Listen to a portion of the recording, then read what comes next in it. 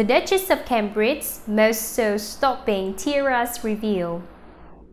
If there's one thing most royal fans look forward to, it's seeing their favorite royal ladies in a sparkling tiara. There have been a number of fun occasions when the Duchess of Cambridge has popped on a very own piece of diamond headwear, and she always looks magical. We don't often see Kate wear a tiara. The exclusive accessories are saved only for state dinners and receptions at Buckingham Palace. And of course, she wore a tiara at her royal wedding to William back in 2011. The Duchess has a particular favorite when it comes to accessory, and that's the famous lover's knot tiara. Scroll down to see all of Kate's regal tiara moments. Just before Christmas, the mother of three accompanied Prince William to the Queen's annual Diplomatic Corps reception at Buckingham Palace, and looks nothing short of dazzling in Princess Diana's lover's knot tiara. Diamond and pearl headpiece was given to Diana as a wedding gift from the Queen in 1981.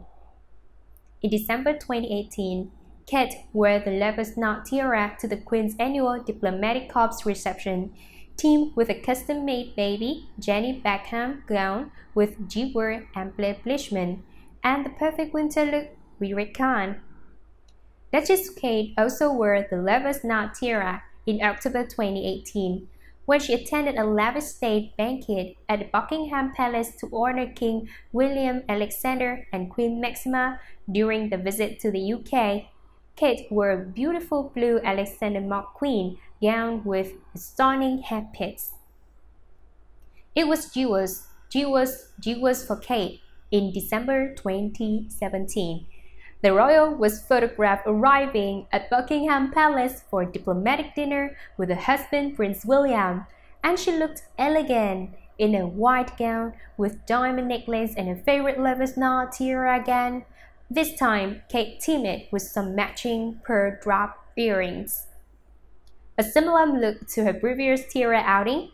Here we see Kate in the exquisite lover's knot tiara again. She clearly loves it, as she arrives at another state banquet at Buckingham Palace back in July 2017 to welcome King Philip and Queen Letizia of Spain, who love her ruby and diamond necklace also.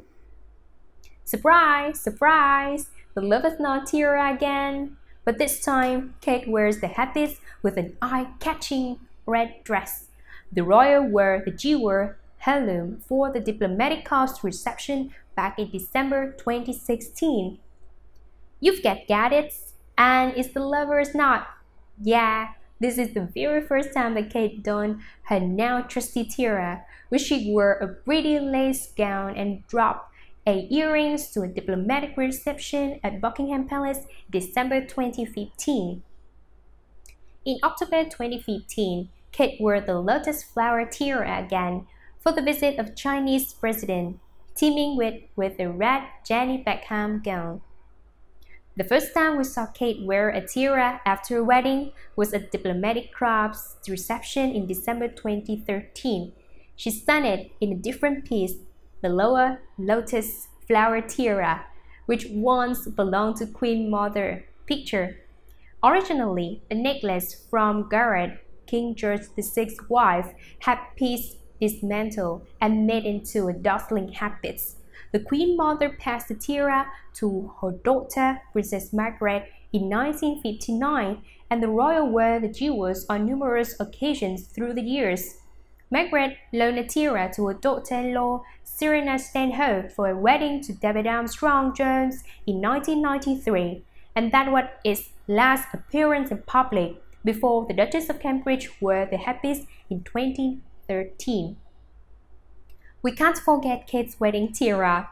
The Duchess wore the exquisite Katia Halo tiara on her special day, which features over 800 diamonds.